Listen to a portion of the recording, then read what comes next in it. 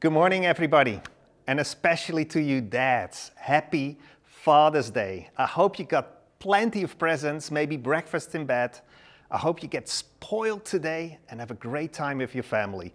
Enjoy this day. Glad you could all join us this morning. Before we start with worship, we have some announcements. The corona regulations are relaxing somewhat, so we want to encourage you to get together with your life group on Sundays to watch the service together. Just make sure you keep your 1.5 meter distance. Now, if you don't have a life group to meet with, we're trying to set up what we call home churches. Basically, that means that someone opens their home for a certain amount of people, and others then can go to our website, find the home church close to where they live, and sign up for that Sunday. Now, if you would like to host one, let us know. Let us know where you meet. Let us know how many people you can host. And if you are searching for one, check out our website. Then on Monday evening, 29th of June, we will hold our bi-yearly members meeting. This will be an online event this spring. If you are a member, you should have gotten an email about this. And if you didn't get it, make sure you let us know so we can send you the link.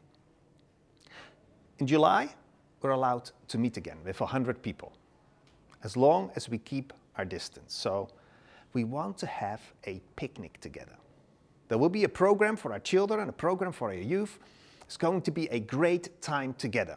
Of course, only 100 people, so sign up on the website, and the first 100 people that sign up will get to attend. And then we'll send you the details of where we are meeting and what to bring and all that. So, limited spots available. Make sure you sign up quickly. After thinking long and hard, we decided that in the afternoon of July 5th, we will hold a small, private baptism ceremony for those that have signed up for baptism. If that's you, you should have gotten an email about this. Now, we will film these baptisms and show it later to the whole congregation, but we are worried that we won't be able to organize a baptism with 100 people attending and keep our distance, our 1.5 meter distance. So we decided to do it like this to make sure that we comply with the rules. I know it's less fun, but some of our candidates just couldn't wait to get baptized.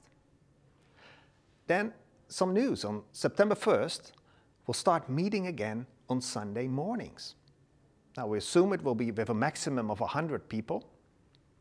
We've made an agreement with the Herman Wesseling College to start meeting there from September 1st. So, no longer in the Amstelveen College.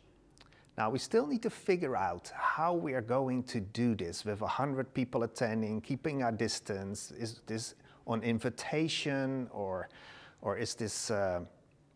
Are we going to sign up? But we will live stream this on Sunday morning. So keep an eye on our website and on our social media on how we're going to do this. Now, we've also not mentioned it for a while, that if you go to our website, below the video of the Sunday service, you can find materials and videos for your kids. For every age, there's materials available. Now, if you have kids, make sure you check this out. Then some community news.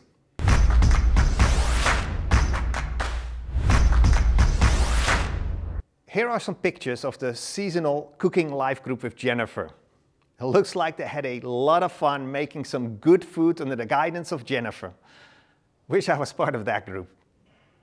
Now, some groups started meeting on Sunday mornings already.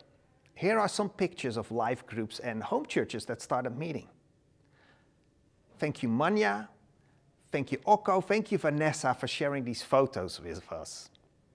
Make sure that you send us all pictures of your life group meeting when you start meeting again. It's great to see what's going on in the community. Then, the birthdays that are coming up this week. Congratulations to all those who are having their birthdays. I pray that you will have a blessed year ahead, that the Lord will protect your health and that He be close to you. Thank you all for sending in videos also for the Father's Day. Let's have a look at the compilation that we've put together of what you have sent in. Gianna, what makes Papa so special? He makes me laugh and he's great at sports. He's also super good at fixing stuff. He can fix almost anything. And he's the best storyteller. I don't think this is important, but my mom says it is. He puts money in the bank. Ivan? Yeah? What makes Papa special? I think he's a superhero. Happy Father's Day, Papa. I love you. Hi, Papa. Thank you for all your hard work. Happy Father's Day. We love you. I love you, Daddy. Happy Father's Day. Oof. We love you. Happy Father's Day to all the dads in Crossroads, especially our dad. We love you. Happy Father's Day. We love you. Happy Father's Day. We love you. You're the best dad in the world. Je bent de Superman-knap. Papa, je bent de beste. Happy Father's Day, Daddy. Koekoek. Happy Father's Day. We love you, Daddy. I love you, Daddy. We love you. We love you. Lieve papa, in het hele gekke jaar knuffel ik er maar een paar. Eén daarvan, dat ben jij. En dat maakt mij reuze blij. Lieve papa, in dit hele gekke jaar knuffel ik er maar een paar. Eén daarvan, dat ben jij. En dat maakt me reuze blij. En ik geef ook nog een dikke zoen, want dat mag bij papa's doen. Ik wens je een fijne vaderdag waar je me op mij lekker knuffelen mag. Papa, you are my superhero. And ours too. Happy Father's Day! We love you! We love you, Dad! You're the best! Hallo lief papa, we wensen je een fijne vaderdag en we houden heel veel van je. Maak er een leuke dag van en we wensen je God zegen toe. Doei! Happy Father's Day! Hyper de piep! Hoera! Hyper de pieper de piep! Hoera! Papa is de beste van de hele wereld. Wat jij helemaal niet wou, maar papa, ik lijk nog steeds weer op jou. That was fun. Thank you all for sending in your videos. Thank you all for your sustained giving as well. It gives us the opportunity to put together these services online, to help people in our community that need help, and to help us to continue to support our missionaries. Now, if you're already giving, thank you. Now, if you want to start giving, check out our website. There's also an option to give via credit card if you live outside of the Netherlands, but if you live inside the Netherlands, you can also scan the QR code that you're seeing right now. Now, before we go into worship, let's pray. Lord, thank you for today. Thank you for our fathers. Thank you that you are our Father in heaven. Lord, thank you that in the good fathers that we've had in our lives, that we could see your father heart reflected. Now, Lord, we also know that some people in our congregation that didn't have a good father. Their fathers hurt them, or they didn't have a father growing up, or they want to be a father, but life just didn't turn out that way. Lord, in Psalm 68, you say, you are the father of the fatherless. And we pray that today you will bring comfort and healing to these people, that they may know that you are their Father in heaven. In Jesus' name we pray. Let's worship together. Good morning, Crossroads. Wonderful that we can gather again today to worship God. And we're going to do this beautiful song called Glorious, talking about how glorious Jesus is. And in the book of Hebrews, it says in chapter 1, verse 3, The Son is the radiance of God's glory and the exact representation of his being, sustaining all things by his powerful word. After he had provided purification for sins, he sat down at the right hand of the Majesty in heaven.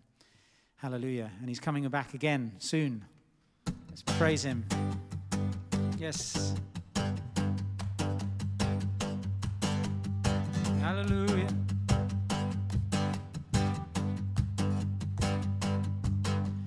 Glorious. Shout it out and glorious.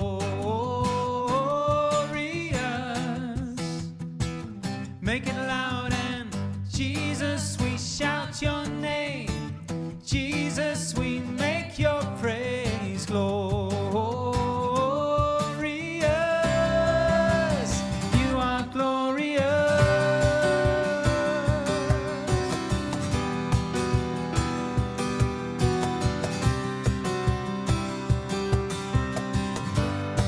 My God. My God, you reign forever and ever. How great your name. Your love remains forever and ever. You stay the same. Shout it out if you know he is good. Sing it out, for the Lord is good. Shout it out loud, you are glorious, glorious. Shout it out and glorious. Make it loud and Jesus, we shout your name. Jesus, we make your praise glorious. You are glorious. Yes, Lord. You are glorious. My God. My God, you reign forever and ever. How great your name. Your love remains forever and ever. You stay the same. Shout it out, shout it out, shout it out. If you know he is good, sing it out, for the Lord is good. Shout it out loud, you are glorious, glorious. Shout it out and glorious.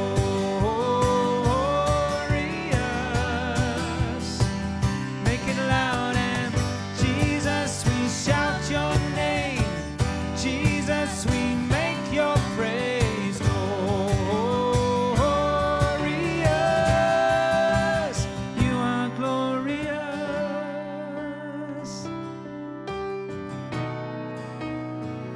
Oh, you are glorious. We bless your name. Yes, God.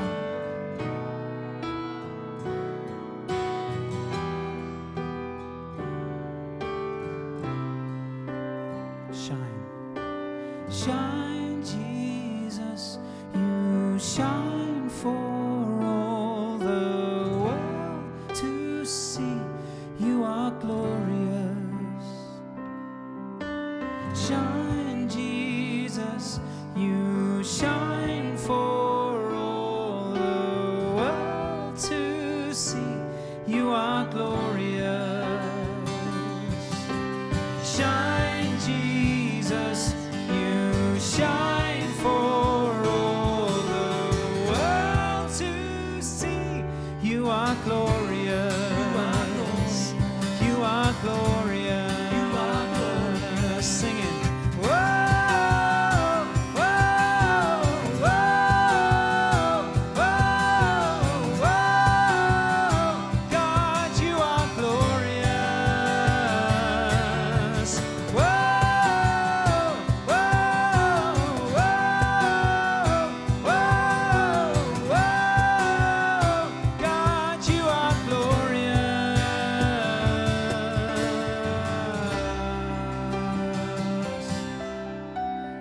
You are glorious, Lord God. We bless you. We thank you, Father.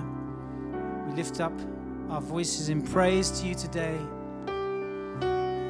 Thank you that your mercies are new every morning. Great is your faithfulness. Thank you, Father.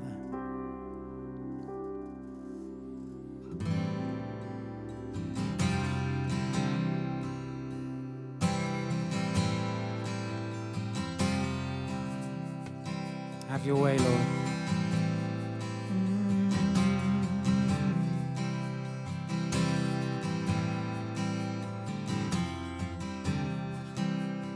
Come, thou fount of every blessing, tune my heart to sing thy praise. Streams of mercy never ceasing, call for songs of loudest praise. Teach me some melodious sonnet sung by flaming tongues above. Praise the mount I'm fixed upon it, mount of thy redeeming love.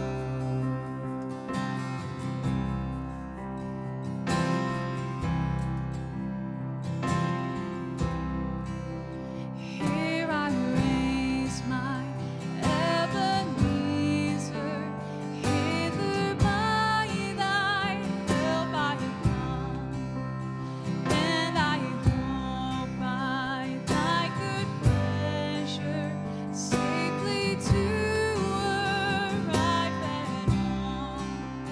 Jesus saw me when a stranger, even from the fold of God, and to rescue me from danger, interposed his precious blood. How your kindness yet pursues me, how your mercy never fails me, till the day that death shall loose me. I will sing, oh, I will sing.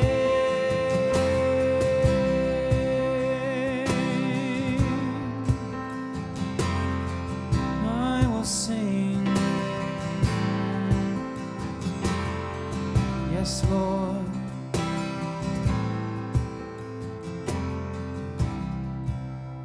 Oh, to grace, how great a debt daily I'm constrained to be. Let thy goodness like a fetter bind my wandering heart to thee.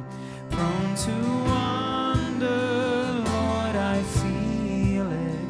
Prone to leave the God I love.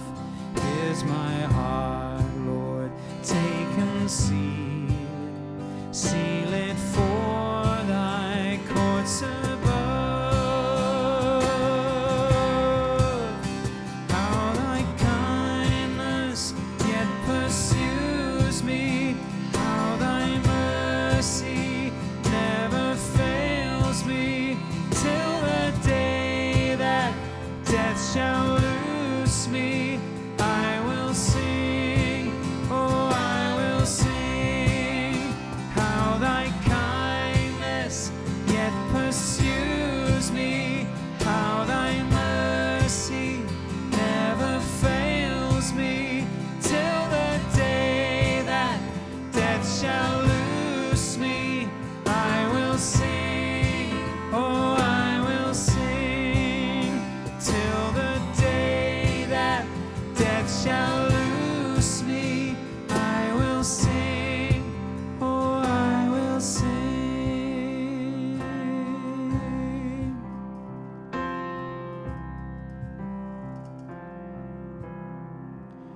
Prone to wander, Lord, I feel it. Prone to leave the God I love.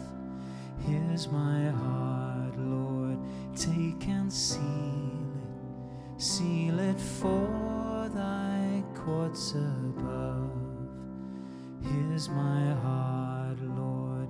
Take and seal it for thy courts above.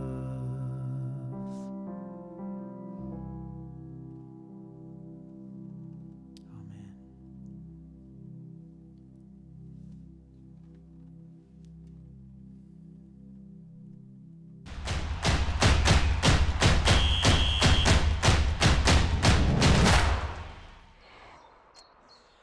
I've been a terrible person. Ik ben echt een verschrikkelijke persoon geweest. I've bullied people. Ik heb mensen gepest. I've been trusting items instead of God. Ik heb meer vertrouwen gehad in dingen dan God. And I've been a terrible son. Ik ben echt een verschrikkelijke zoon geweest. I wonder if God will accept me.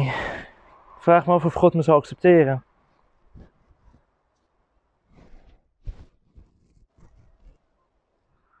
Hey, I heard Billy was outside, you know, the ugly one. You want to tease him? Lelijke Billy is buiten en we kunnen pesten.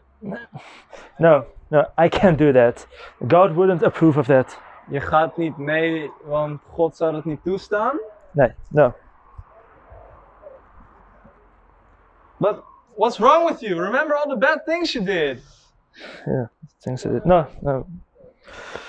What's wrong with me? Ew, a sad, boring Christian. Ik ben niet saai. Yeah, you are. You didn't even come pick on Ugly Billy with us. Ja, je ging niet eens met ons mee. You really think that your God is gonna accept you with all the terrible things you've done in the past? Dus God zal me niet accepteren voor de dingen die ik heb gedaan? No, obviously.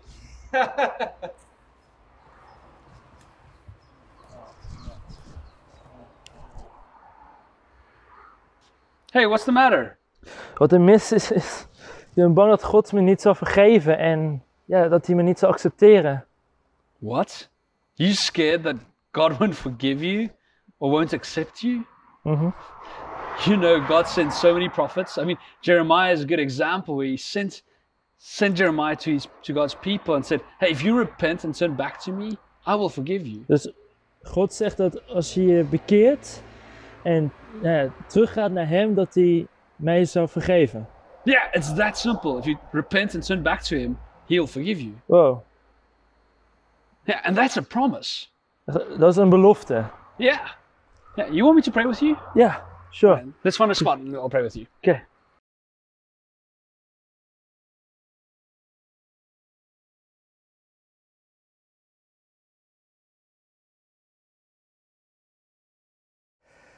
Good morning, friends. We continue with our series on Jeremiah, and today I want to read from Jeremiah 3, verses 12 and 13, and Jeremiah 7, verses 5 to 7. Return, faithless Israel, says the Lord. I will not look on you in anger, for I am merciful, says the Lord. I will not be angry forever. Only acknowledge your guilt, that you have rebelled against the Lord your God. For if you truly amend your ways and your doings, if you truly act justly one with another, if you do not oppress the alien, the orphan, and the widow, or shed innocent blood in this place, and if you do not go after other gods to your own hurt, then I will dwell with you in this place, in the land that I gave of old to your ancestors forever and ever. Amen. Now, friends, by word count, the book of Jeremiah, is the longest book in the entire Bible.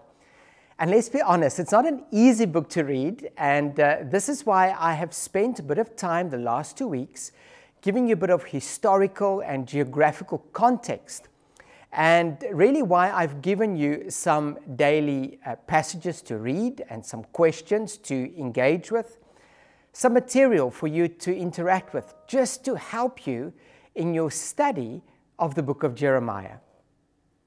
If you read this book without background knowledge, this book is not going to be easy, and you really are going to struggle because it really skips around chronologically, and the themes seem to often be very dark and confusing, And the danger becomes that you and I would then miss the message that it contains for us today.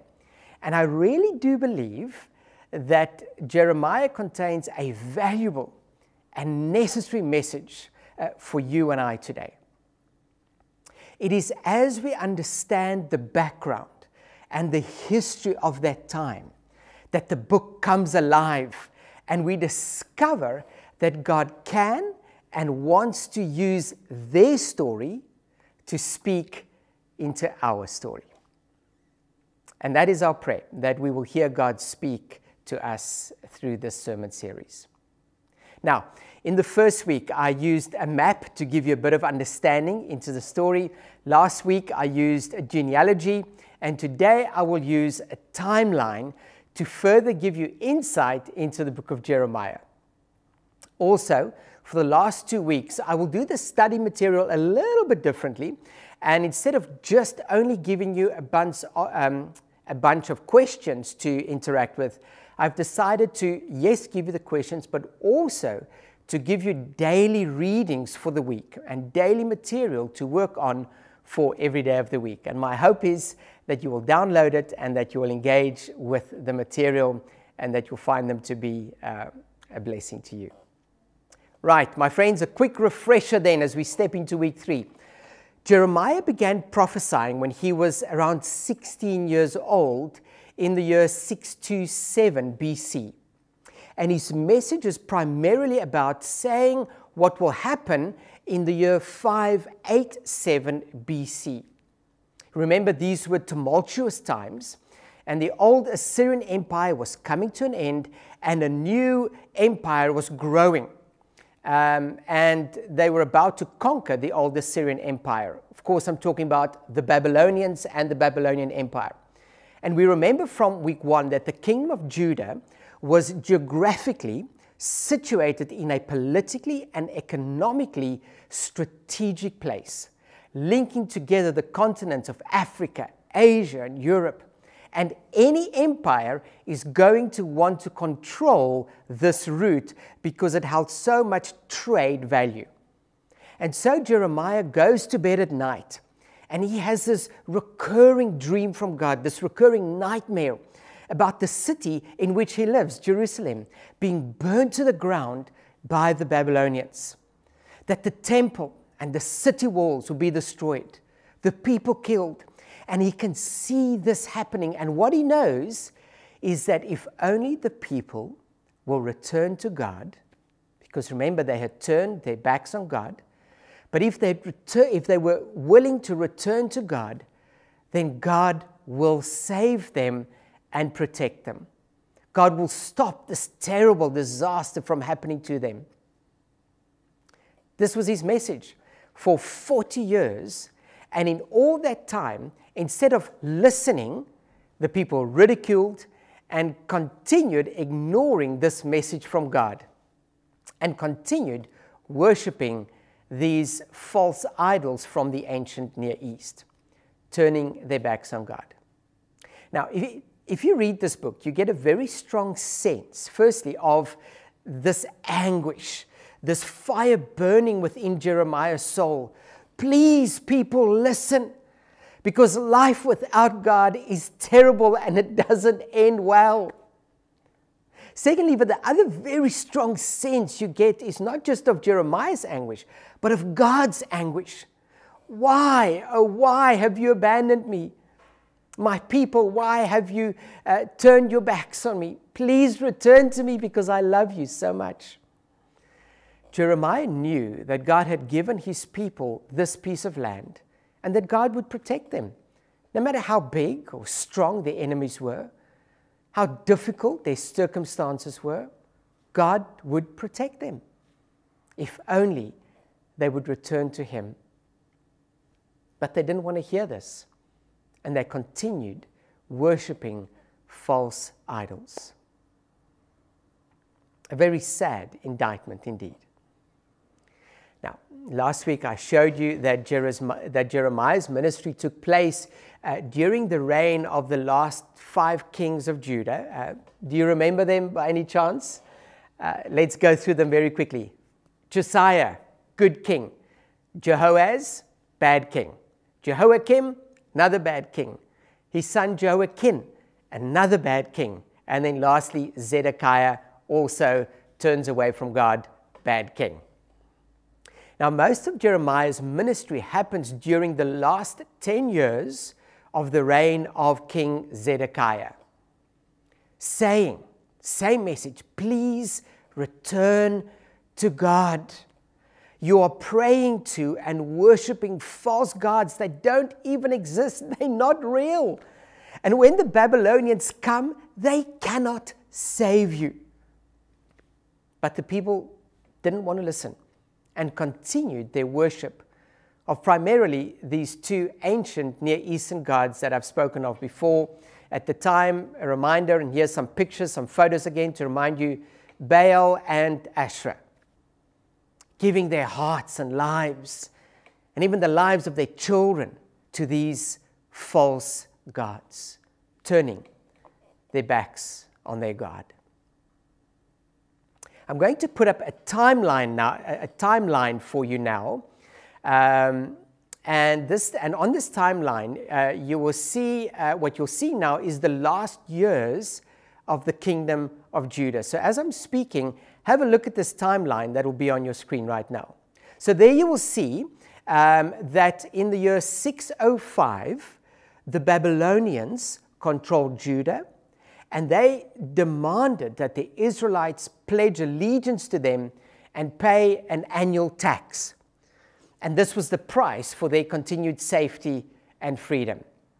Then you'll see on the timeline in 598 BC, Jehoiakim rebelled against them and refused to pay this tax and joined forces with a number of small little kingdoms to fight against the Babylonians. Well, you can imagine what happened. The Babylonian army comes, far too strong, surrounds the city of Jerusalem, lays siege to it in 598 BC, and of course, Jehoiakim dies, and his son Joachim takes over, and he surrenders Jerusalem inevitably to the Babylonians. So then in 597 BC, they march into Jerusalem. They took all of the treasures out of the temple. They took the king, his mother, and 10,000 citizens and carried them away into exile to Babylon. And this is what's known as the first deportation. The Babylonians then appointed another king, a puppet king really, Zedekiah, one of Josiah's sons actually. And they say, okay, you can rule, but you must pledge allegiance to us and you must start paying your tribute tax again. And if you do that, we will leave you alone. Well, so there were a few years of peace, but then in 588 BC, Zedekiah again rebels against the Babylonians, and again the same thing happens. He hopes that some other surrounding nations will stand with him, for example the Egyptians, that they will help him fight against the Babylonians. But the Babylonian army now arrives with a great vengeance, far too powerful, far too strong.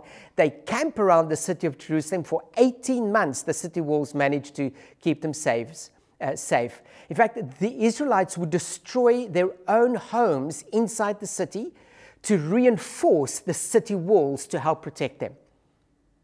Eventually, they ran out of food, and finally, Nebuchadnezzar breaks down the walls, marches into the city, and utterly destroys it. So in 587 BC, on July the 18th, the kingdom of Judah ceases to exist for 50 years. The king is carried away into exile. Now, in Old Testament history, this is one of the most important dates to know about. Remember this date, 587. Everything in the Old Testament either leads up to this event or is written in response to this event. I'll talk a little bit more about that next week. So let's have a look. Now Jeremiah speaks a great deal about God's vengeance and about the destruction of Jerusalem. And we read that, and it can be quite disturbing for us. And we ask, God, why? Why is God so angry and portrayed with such violence in this book of Jeremiah? You know, perhaps you have thought about this. You understand and can identify with the love of God, and that God is a God of love that we read of in the New Testament, loving and kind. But then you read the Old Testament and sometimes wonder, why is God portrayed as violent and vengeful? The wrath of God. I mean, how do we make sense of a God who is angry and vengeful in the Old Testament and a loving and merciful God in the New Testament? And if you read the book of Jeremiah, these are questions that can fill your heart for sure. Well, let me try and answer them very quickly a little bit. I think firstly, we do see God as loving and merciful in the Old Testament.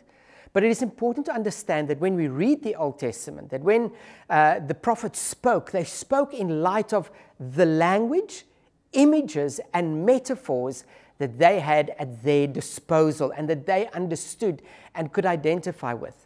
So, for example, Jeremiah knew that the destruction was coming. He knew people turned away from God, and he knew that God was their only salvation, and he now draws on images that he is familiar with. He uses the context, the practices, the imagery, and the language of the day.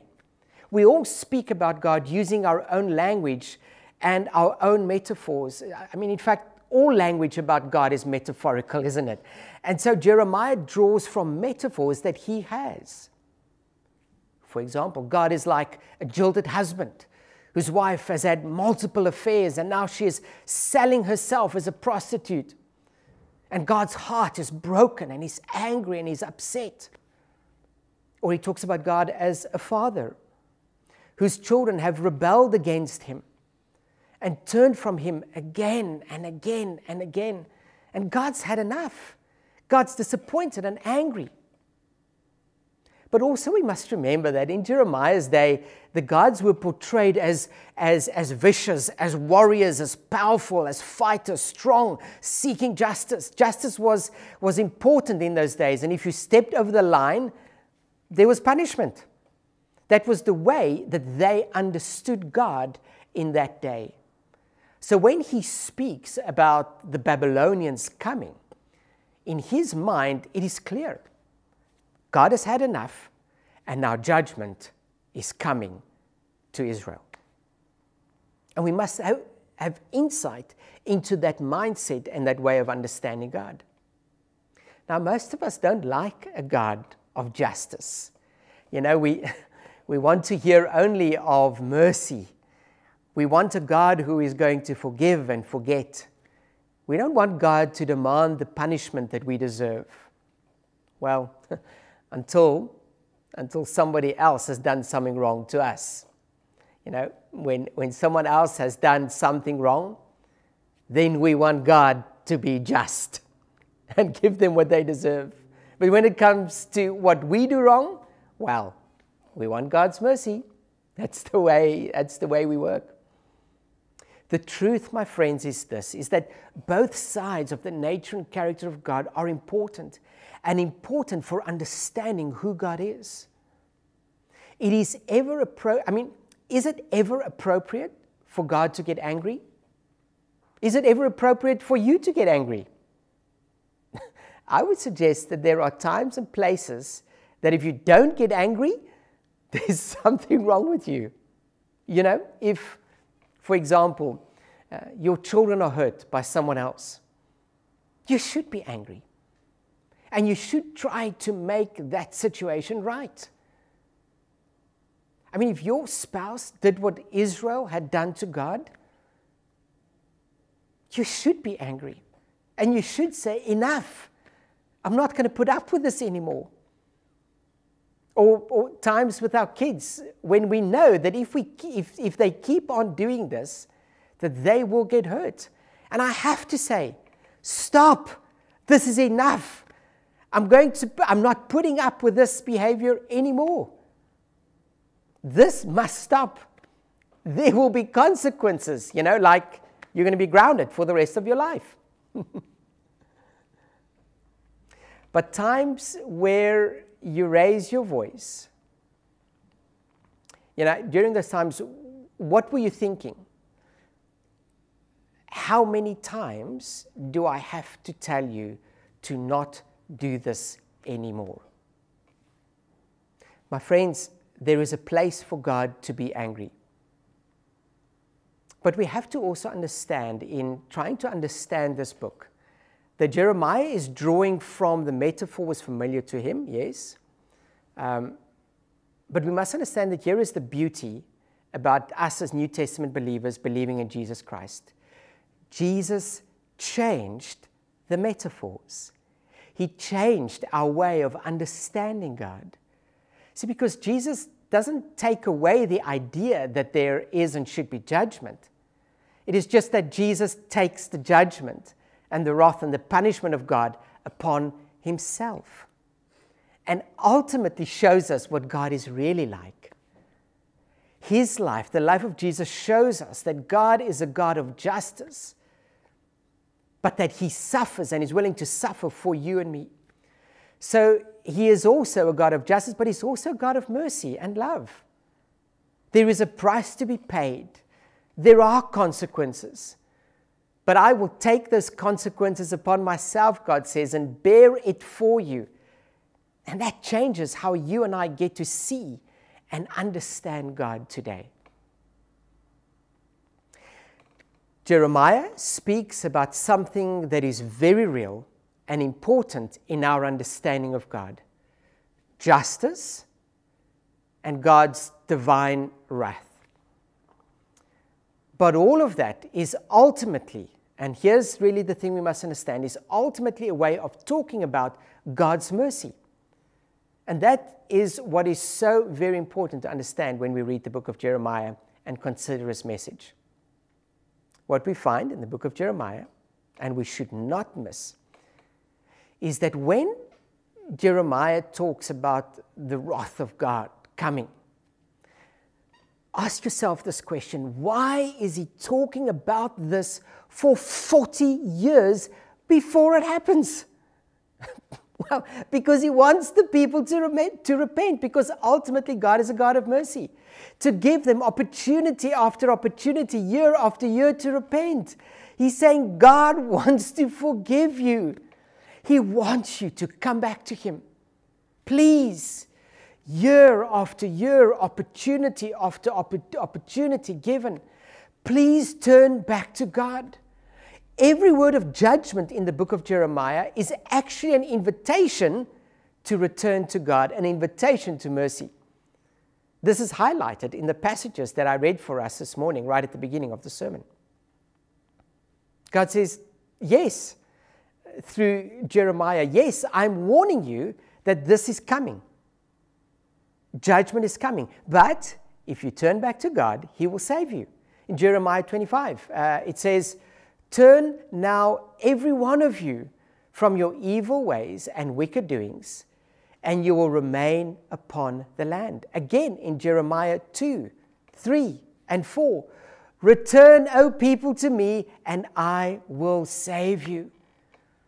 And we see, yes, judgment in Jeremiah, but we really see God's heart and his love for his people over and over again. In Jeremiah 6, verse 16, it says, so says the Lord, stand at the crossroads and look, and ask for the ancient paths where the good way lies, and walk in it, and there find rest for your souls.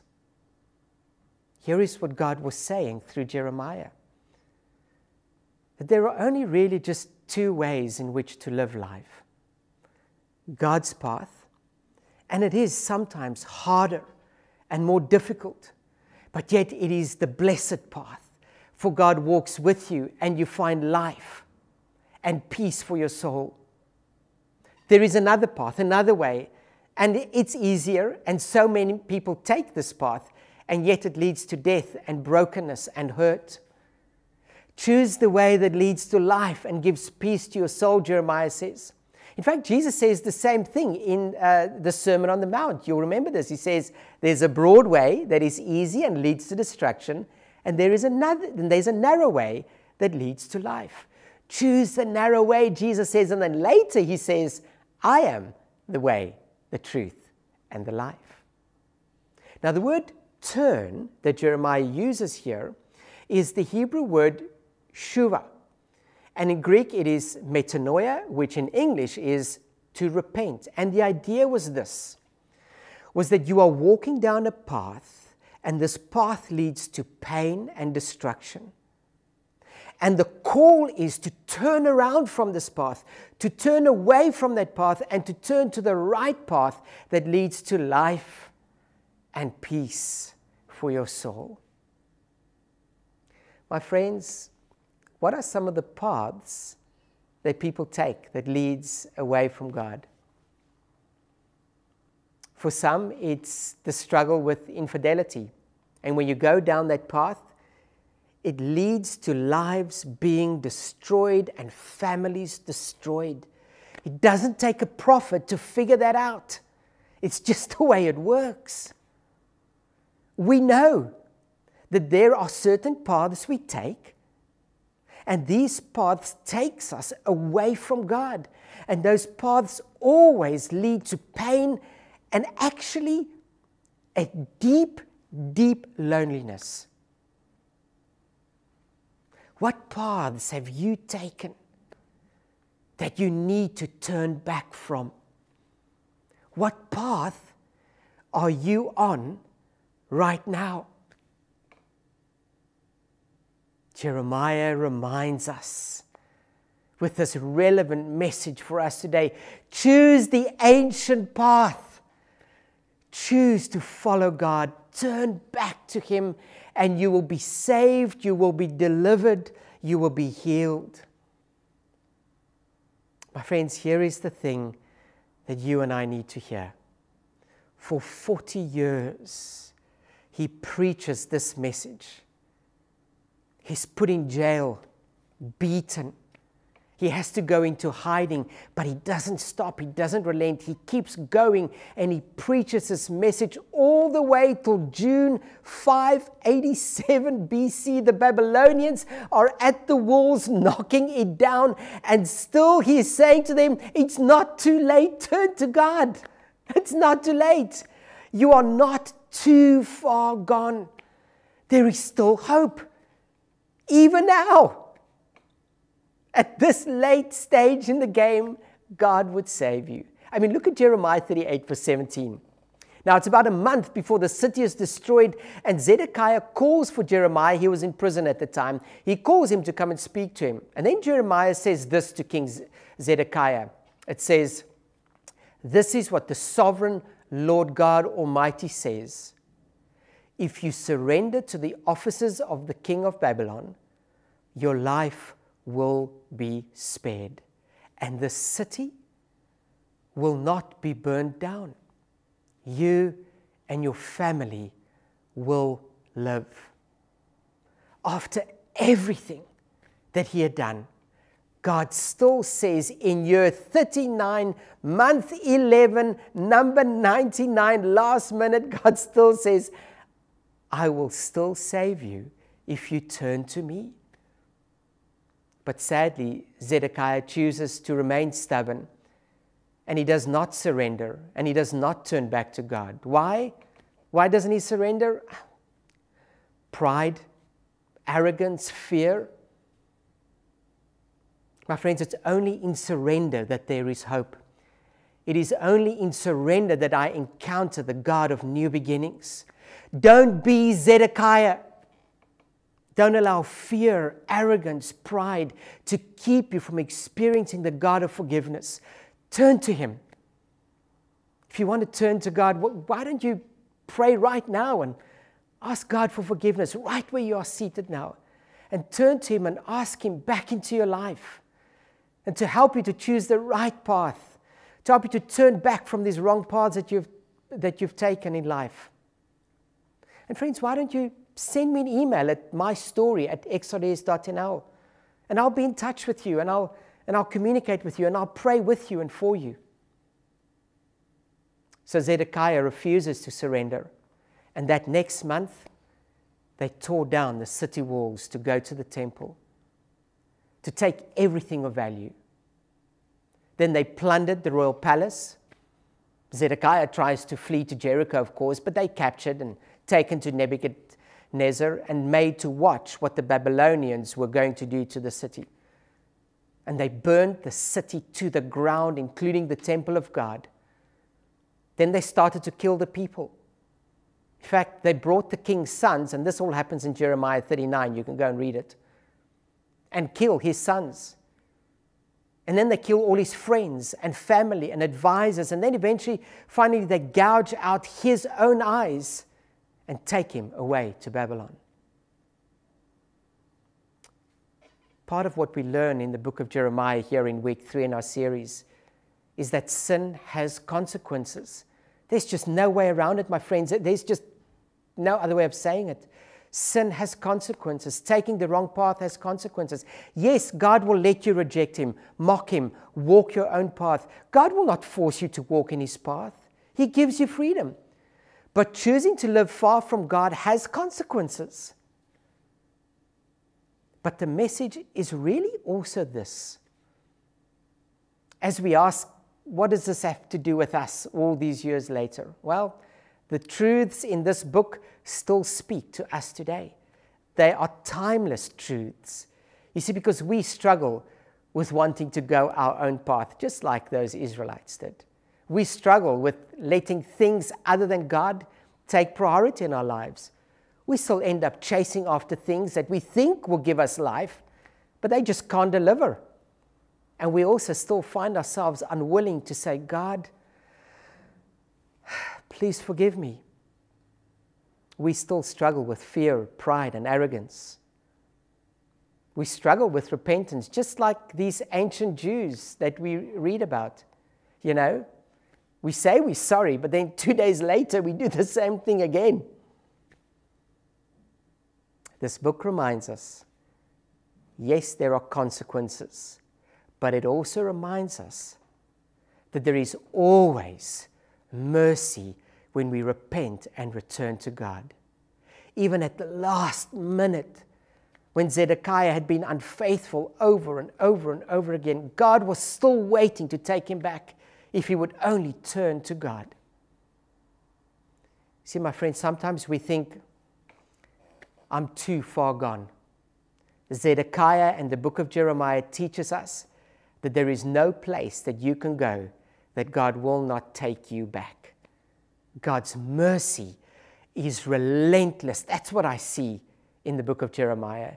Yes, there are consequences for our actions, but as far as the eternal consequences for our sin goes, Jesus has paid the price.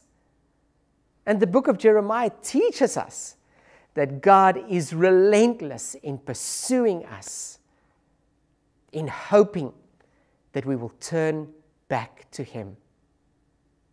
God is relentless in his redeeming and transforming of us.